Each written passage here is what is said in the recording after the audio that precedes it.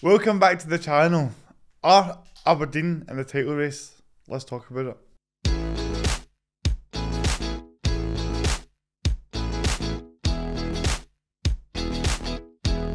So that has been the question for a number of weeks now.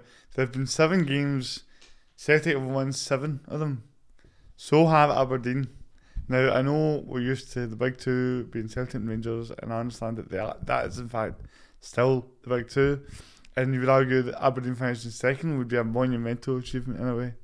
But the fact of the matter is, if a team wins 7 games out of 7, and in a variety of different ways, you know, they've dominated games, they've came back in games, they've won in every single game they've had to, but in different styles of play. And I think that you're getting to the point now where how can you know the fact that they are level in points with Celtic and haven't even drawn a game, you know? So where do you think Aberdeen rank in the title race, Paul? I mean, it would be silly to ignore them, I think, but we are only 7 games in. I think that the real title race sort of ramps up after January. So nobody's in a title race, right? I would say. And look at the mistakes that Rangers made last year. Do you know what I mean? And they won the October Cup, and then, or whatever it was, January or whatever, February, they went top of the league, and it was, you know, welcome the chase and blah blah blah. There was a genuine point last season where we were on the channel going, I think I openly admitted that fact. I thought Rangers would win the league at certain points last season. And I agree. But I think that the supporters of Aberdeen, I wouldn't be getting too carried away. So my feeling on it would be, let's see where they are after we've played everybody, and that's coming up. So let's see how they do against us at Celtic Park. Just to agree with what you said there, they've won in so many different manners.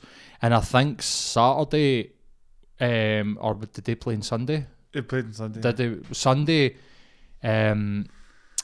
you know, it looked like they were going to drop points. It kind of looked that way. And the marquee a good team or a good, you know, contender is that they score late goals, and that's something that Celtic have been famous for.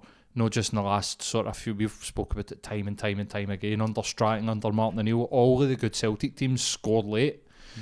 In these tough games. So, you know, I wouldn't be going, they're not in a title race, but I just don't, let's see where we are, you know, like circa December. Like, Alex Ferguson used to say that titles were won at that period just before or just after Christmas. Let's see how they get through that. But see, as we stand right now, they've got to be taken seriously.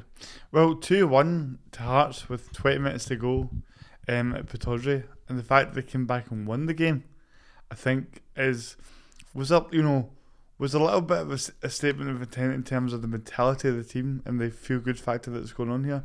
I mean, I kind of look at Leicester in the Premier League a few years back as a good example of a team that there was just this momentum, this winning formula that just kept on going, and people thought, when's this going to end? But then they would go to the Etihad and they would get a point or a result, and people would go, they must, you know, it was up until the last few weekends, everyone was still like, Leicester won't win this, you know what I mean? So it's a weird how momentum has a huge part to play in football, and I think all the momentum right now is with Aberdeen. The fact that they've got a group of players now that believe no matter what happens in the game, they can go and win. All the momentum outside of Celtic, surely. Yeah, well, what I would say is, if switching to Celtic on that topic, I really felt like the Ross County game at the weekend was huge in terms of, you know, in terms of a league title race. We obviously get battered in Dortmund, and there was a lot of negative feelings about that. And I think that if you then slip up to Ross County and draw, and the gap goes from, you know, 5-2 with Rangers, and Aberdeen go top of the league, all of a sudden that positive start looks a little bit more gloomy. And the moment, I think, not getting 3 points against Ross County could have seen a big shift in momentum for Celtic and how our next few weeks were going to go. So for me, the 3 points in that game were always paramount. Yeah, I really agree. I mean, I think I said on here, you know, my partner will turn around and say to start a Celtic game, what are we hoping for? And she did the same on Sunday, and she was sort of like laughing because in Dortmund I was like, don't get embarrassed. And as I said that, we conceded a penalty. But she said to me, like, what are we hoping for? And I was like, seeing these games, like 3 points. Rodgers said in his pre-match interview, they get back into Glasgow at 5 a.m. on Friday. So, 5 a.m. on Thursday.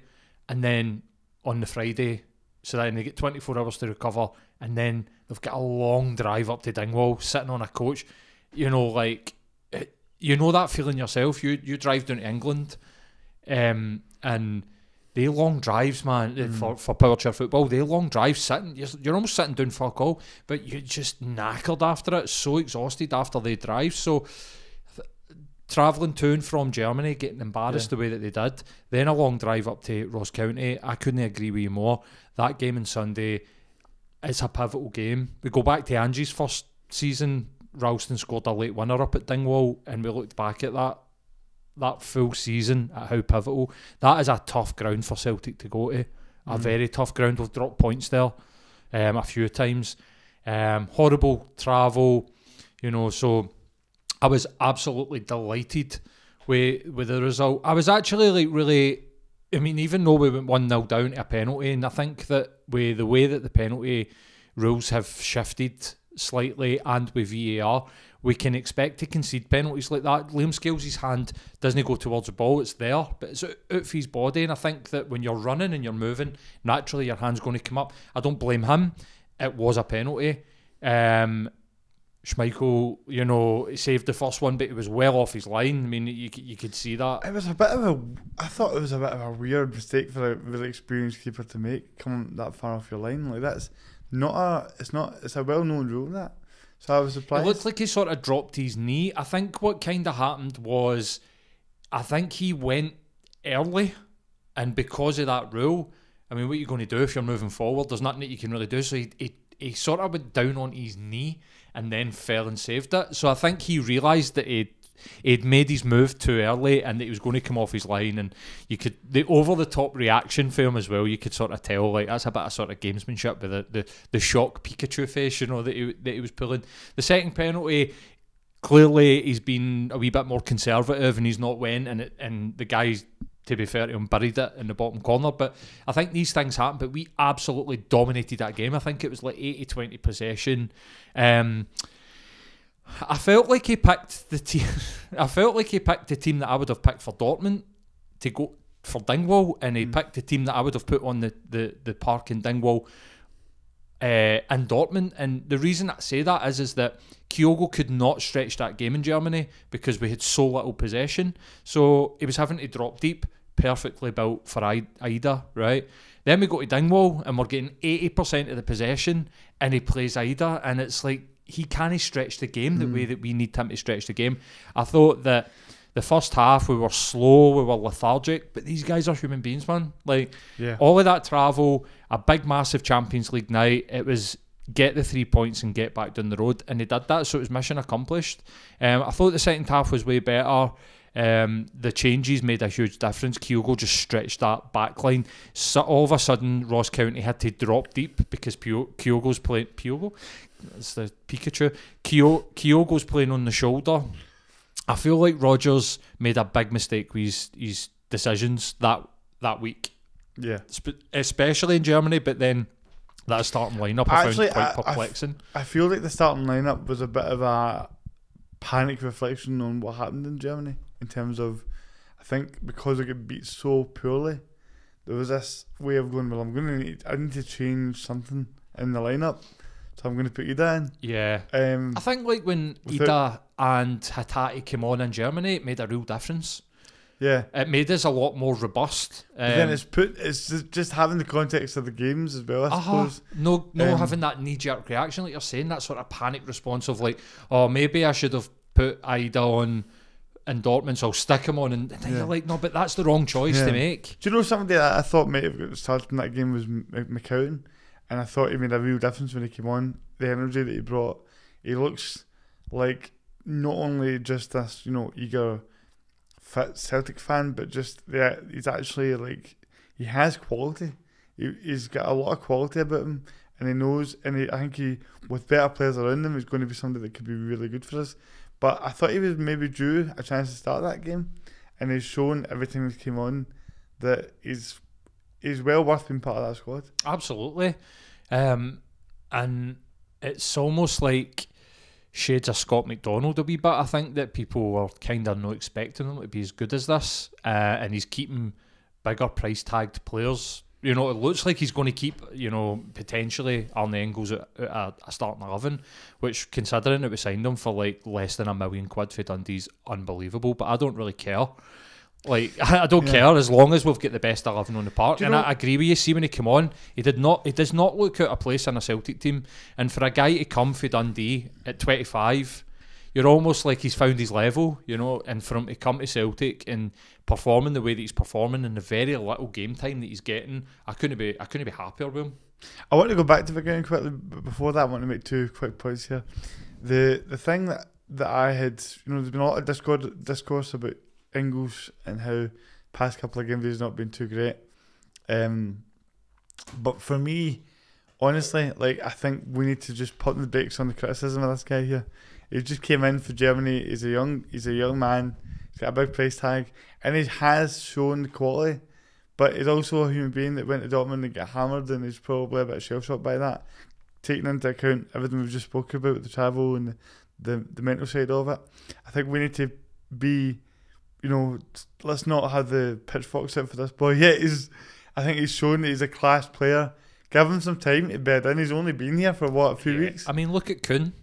You know, exactly. Like, I think we've got players and they're not even distant past, like, in the here and now, that have come in with a bit of an expectation, no lived up to that expectation, and then 6 months later started to light the league on fire. So I'm the same. I think that the guy, it's probably been a whirlwind few months for the guy, and he's went out to Germany. His family have came to see the game. He had a disappointing performance. The full team did. So he's got, I think him especially, maybe his head's going to sort of drop a wee bit after that. I don't mind that. I think, like, again, we've said it so many times on this, like, these guys are humans. Like, they're not robots. Oh, he's £11 million. That means that he's instantly going to be this. Well, we've seen the quality. Let's let him get a bit of form before we start, like, screaming at him, you know, and booing him or whatever. Yeah, exactly. I totally agree. And I also want to comment quickly on what Rodgers has said about the Dortmund game, because it's really getting on my nerves. It's really getting on my nerves. This guy is unreal, man. He's coming out saying that he's not going to change anything because we sit back and get beat 3-4-0 and all that. And I just think the attitude with him is so, one, arrogant, and so also defeatist. Because I'll be honest, in that Bundesliga, they've got a 20-team league. 19 teams are probably going to go to Dortmund and not get beat 7-1. Right? So they get beat 2-1 the following week in the Bundesliga by a team, Union Berlin, who, if we were coming up against them in the Europa League or whatever, we'd be expecting to win. Exactly. So, but they didn't beat them by playing this open, expansive football and giving them the freedom in the middle of the park between your defence and midfield. So I just, the way that he talks about it, the fact of the matter is, none of those teams, maybe I don't expect any Bundesliga team at any level to get beat 7-1 by Dortmund away from home. So what I'm saying is, it's not acceptable for Celtic to get beat 7-1 by anyone, and you can't justify it by going, well, we could beat anyway, because that's not good enough. You're not managing Leicester anymore. You're not managing. I mean, and I know they're in Premier League and all that, but I'm saying, Celtic are a huge club that have European aspirations.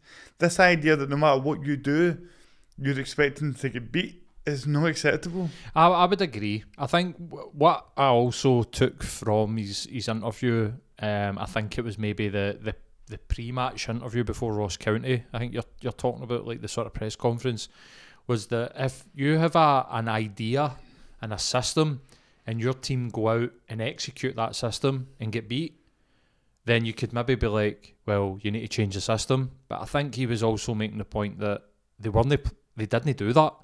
The guys went out, conceded early and got spooked, and left Maida to press himself. and sort of stood off Dortmund a bit, which I can kind of see his point, but I can also see where you're coming from. He needs to be pragmatic, both in his game plan, but also in his politicking. Like, he's got 60,000 supporters to keep happy. That's his job. Like, so coming out and being that sort of arrogant, well, I don't care. Like, if we get beat 1-0, we get beat 7-1, it doesn't matter to me. It's like, well, it matters to the reputation of the club.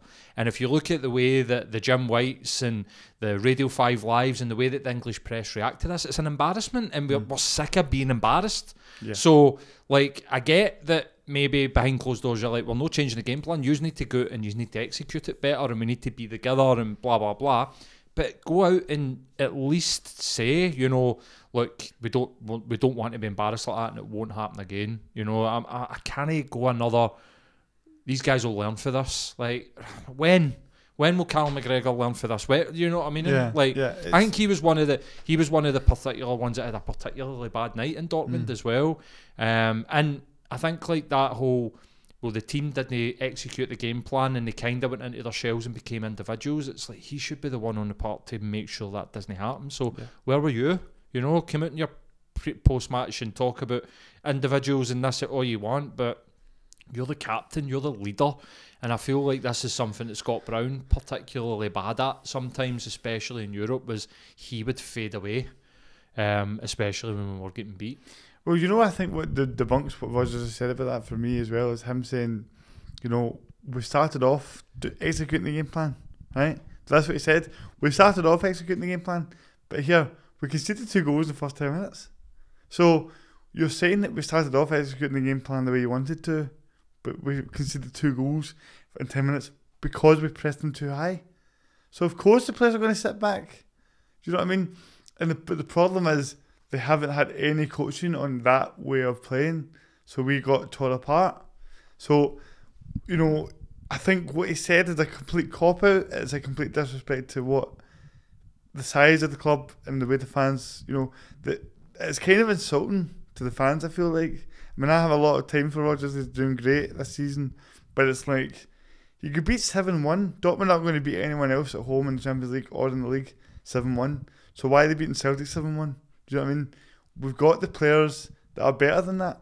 And you need to accept the fact that as a coach, regardless of what system you want to play, can beat 7-1 by anyone's not acceptable. And you need to stop allowing these excuses of, well, if we sit back, we could beat anyway. Will we though? Because Union Berlin didn't. Yeah. Do you know what I mean? So you need to take I think what frustrates me is the lack of accountability. The lack of being like, yeah, we tried something because we were full of confidence, it didn't work. We're going to try and do something a bit more pragmatic next time.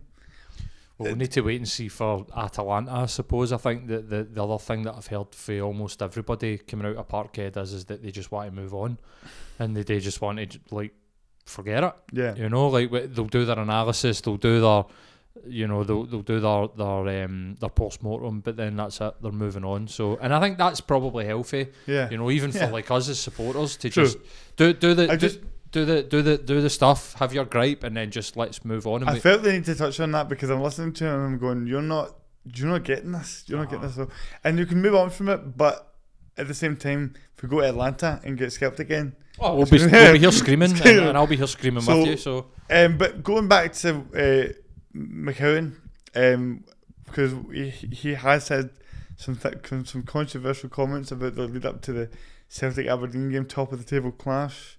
Like I say, I think it's going to be a very interesting game to watch, but it'll be a big indication, win, lose or draw, how good this Aberdeen team are.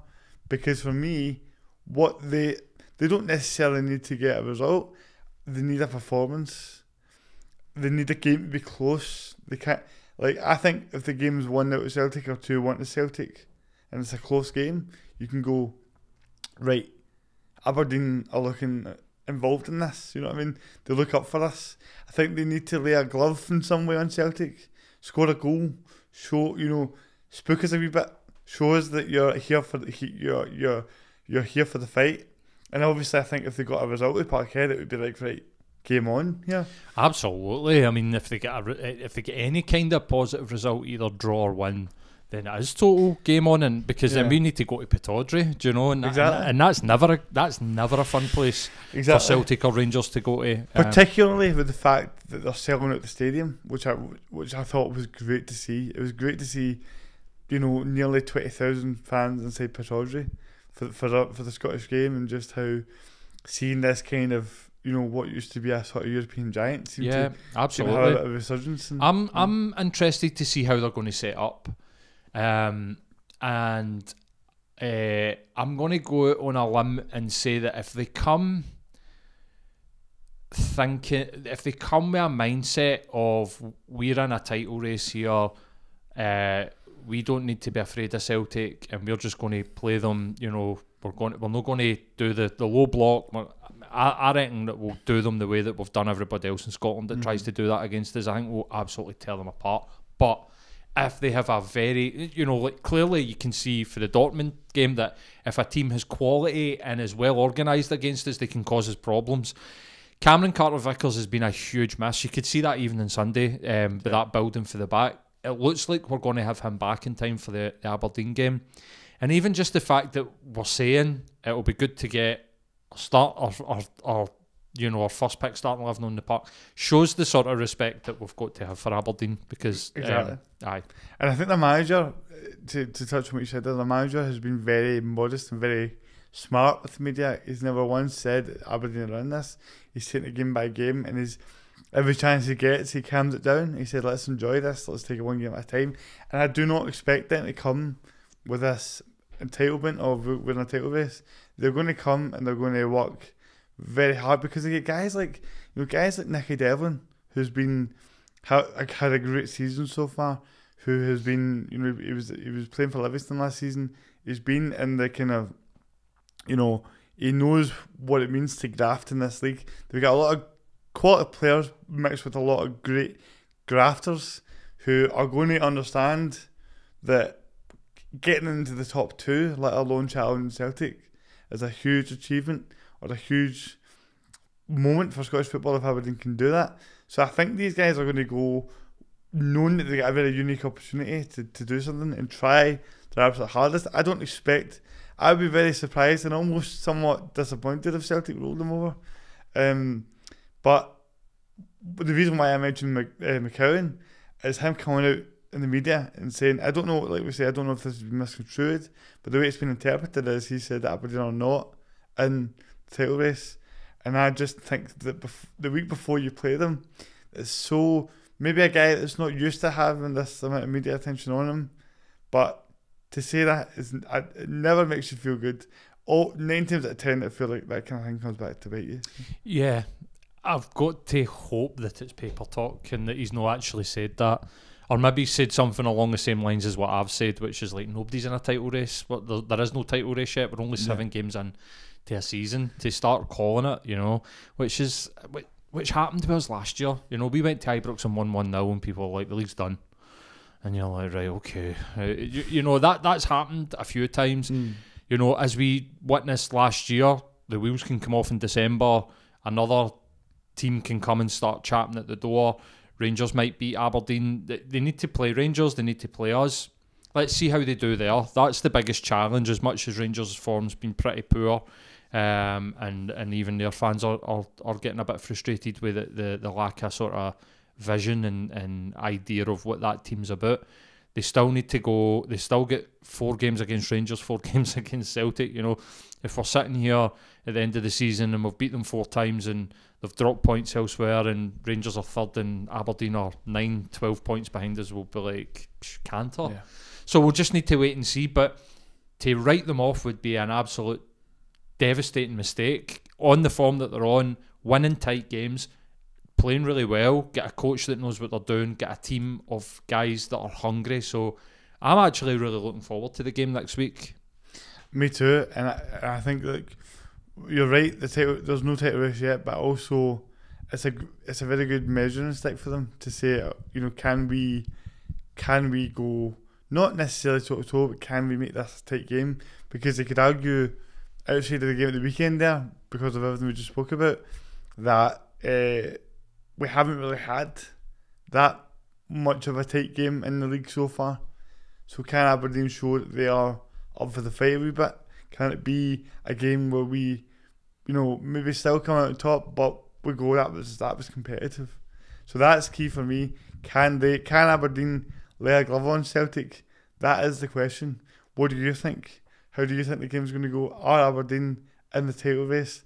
We're going to find out sooner rather than later, I'm sure, with the game coming up. So it's very refreshing to have a game where two teams are so on the same level consistency wise in the league and going head to head. So let's go and see how that pans out. But regardless of anything, I think that they've pretty much almost secured third already, which is kind of gets overlooked and is a massive achievement by what they've done, just from the gap between them and the rest of everybody now at this point, which is monumental from where they were last season. So it's going to be very interesting to see how it goes. But let us know what you think. How's it going to go? Do you think Aberdeen have the ability to stay consistent throughout the season? And how do you see it going? But I hope you enjoyed this video, and I'll see you again next time.